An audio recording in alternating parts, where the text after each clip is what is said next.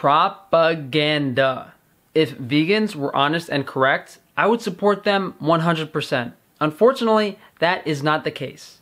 They lie about the health benefits of a vegan diet, what impact it actually has on the environment, and what constitutes the moral and ethical standings of a vegan diet. If a plant-based diet is so healthy for you, why does the German Nutrition Society say the opposite? With a pure plant-based diet, it is difficult or impossible to attain an adequate supply of some nutrients. The DGE does not recommend a vegan diet for pregnant women, lactating women, infants, children, or adolescents. There are critical vitamins and fatty acids missing in the vegan diet that are crucial for all stages of development, and they cannot be obtained through any methods of supplementation or foods that are not from animal sources. Vegans love to brag that a plant-based diet is the only diet proven to reverse heart disease. Is that why the Maasai only ate blood, milk, and meat, and had no signs of heart disease or atherosclerosis? Vegans like bringing up the issue of people asking, oh, where do I get my protein? And yeah, there are plenty of vegan protein powders that can be used, but they like to say, oh, herbivores are the most muscular, they're fine. Humans do not have the digestive capabilities or the same stomach bacteria that herbivores have. Cows have bacteria in the stomach that literally turns grass into volatile fatty acids.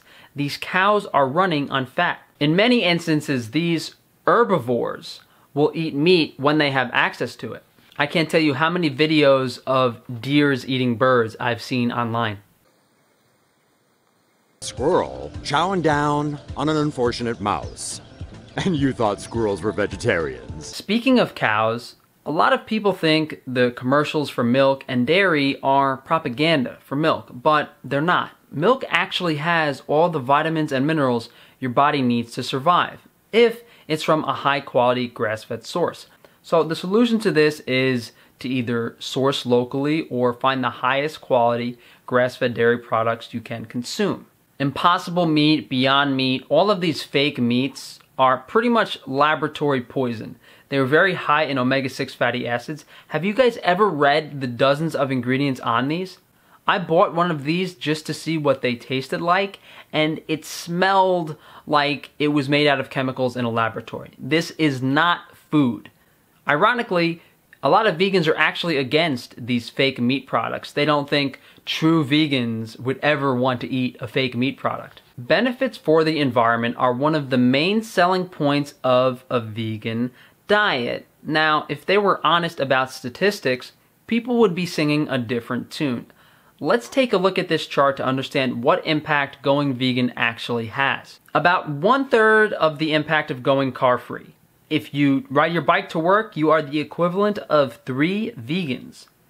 If you hang dry your clothes, recycle, and wash your clothes in cold water, you are the equivalent of 1 vegan.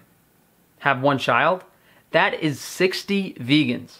One thing I find funny is these vegan YouTubers who have 5 or 6 kids. How can you talk about environmental benefits when you're adding like hundreds of times the amount of CO2 emissions of a vegan diet by having a kid? So where are people getting these statistics? Oh, 1/4 of all greenhouse gas emissions are caused by animal agriculture.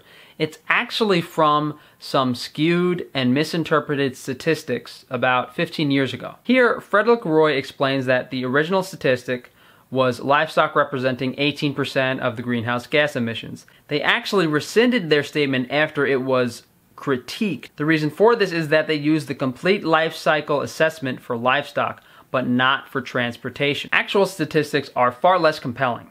Total agriculture emissions are 9% in the United States, of which 3% are livestock. 3% is about 10 times less than what most vegans are saying. And for a good reason. It's not alarming. Contrary to this popular belief, livestock actually has a positive carbon footprint on the environment if used in a proper way. Here is Alan Savory's TED Talk explaining how using livestock can reverse desertification. There is only one option. I repeat to you, only one option left to climatologists and scientists, and that is to do the unthinkable and to use livestock bunched and moving as a proxy for former herds and predators and mimic nature. There is no other alternative left to mankind. So let's do that. So on this bit of grassland, we'll do it, but just in the foreground. We'll impact it very heavily with cattle to mimic nature, and we've done so, and look at that. All of that grass is now covering the soil as dung, urine, and litter or mulch, as every one of the gardeners amongst you would understand, and that soil is ready to absorb and hold the rain, to store carbon, and to break down methane. And we did that without using fire to damage the soil, and the plants are free to grow. Not only can livestock be beneficial for the environment if used accordingly, conventional agriculture is far worse than any local sustainable agriculture, regardless of whether you're eating meat or consuming vegetables. No matter what methods are used, agriculture always has some impact on the environment. But industrial agriculture is a special case. It damages the soil, water, and even the climate on an unprecedented scale. Some vegans literally think flying in 15 different foods in plastic packaging from around the world is better for the environment than consuming a local grass-fed steak.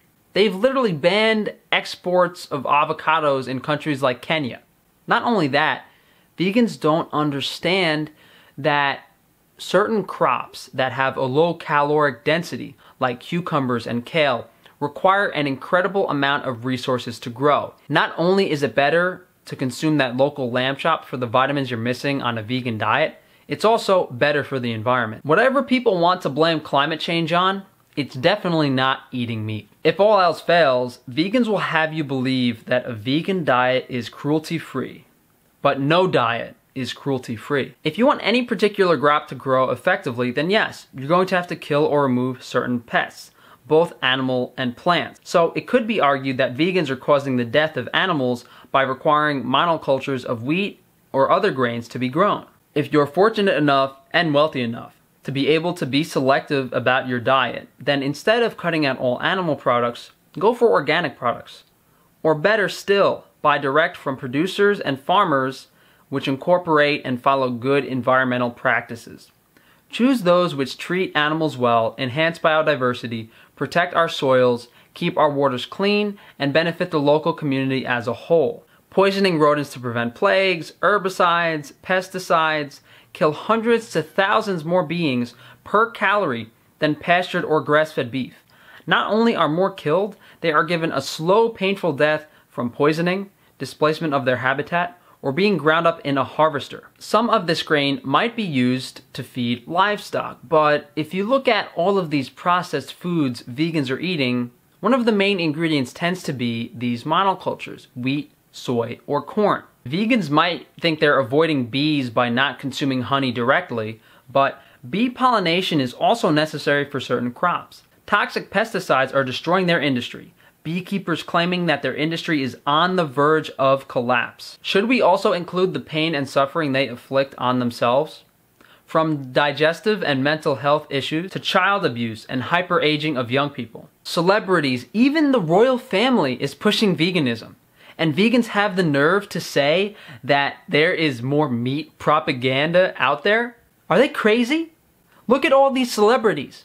This isn't even a quarter of that list. What can you actually do? Reduce food waste. 45% for fruit, vegetables, and tubers is astounding.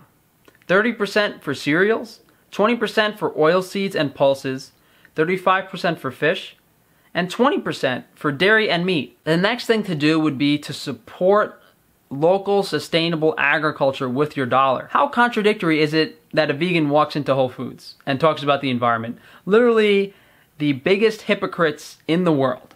Thank you guys for watching. If you guys would like to support me, please subscribe and share the video. If you guys would like to help keep the channel alive, definitely check out my Patreon and support me. I have exclusive videos for my Patreon subscribers. And if you guys are interested in one-on-one consultations in regards to diet, feel free to reach out to me through my website below in the description or email me, frankatofano@gmail.com.